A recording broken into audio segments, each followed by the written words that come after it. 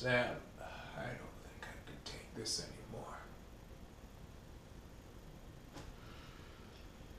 I mean, we lost everything that we've ever cared about.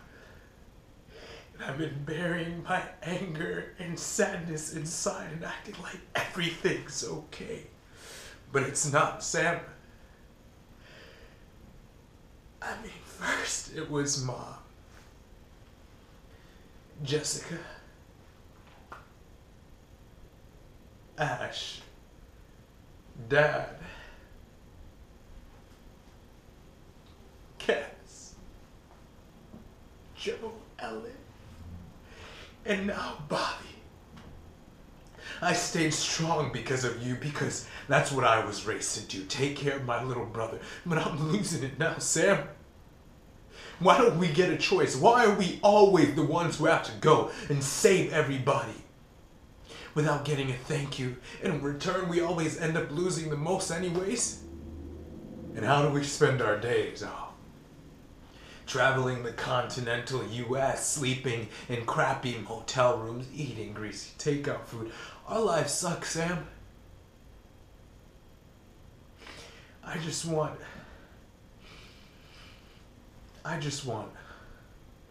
a normal life. One where I can come home to a wife and kids after a normal job. One where I don't have to go hunt everything that goes bump in the night. You know who wants our life, Sam? Crazy people. Oh, we're crazy people. We're crazy people. Time and time again, we try to get out of this, to get on with a normal, healthy life, but it just never happens. And why is that, Sam? Why is it that every time that we see somebody in danger, we come running to the rescue? Why is it that I have to be some kind of hero? Hell, why do you? You were supposed to stay in college, get married, have some kids with Jessica.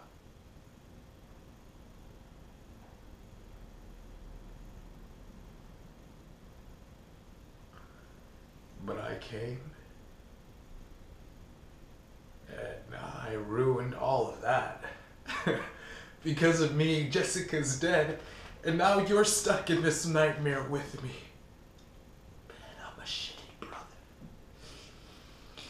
I don't deserve anything anymore, Sam. I'm done.